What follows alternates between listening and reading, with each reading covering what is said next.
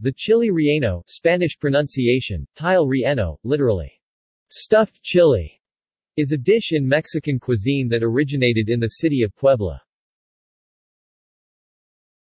Mexico.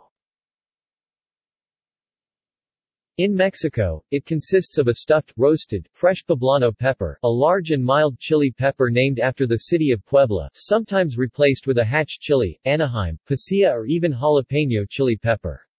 In 1858 it was described as a green chili pepper stuffed with minced meat and coated with eggs. In current cuisine, it is typically stuffed with melted cheese, such as queso Chihuahua or queso Oaxaca, or with picadillo meat made of diced pork, raisins and nuts, seasoned with canela, covered in an egg batter or simply corn masa flour and fried. Although it is often served in a tomato sauce, the sauces can vary. Some versions in Mexico use rehydrated dry chilies such as ancos or pasillas. United States. In the United States, chilies rellenos are usually filled with asadero, Asiago, or Monterey Jack cheese, but can also be found with cheddar or other cheeses.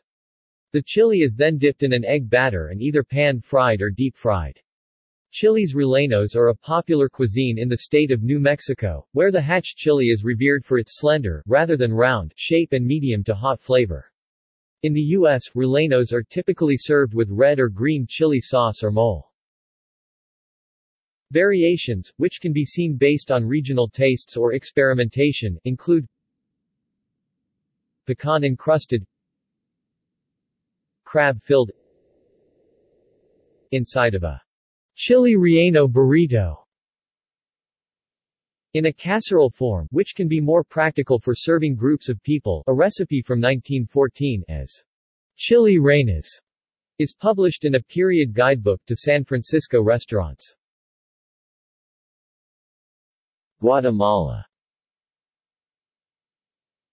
In Guatemala, the pimiento pepper is stuffed with shredded pork and vegetables. As the Mexican version, it is covered with egg batter and fried. It is served with tomato sauce or inside a bread bun. Gallery. See also: Chilies en nogada,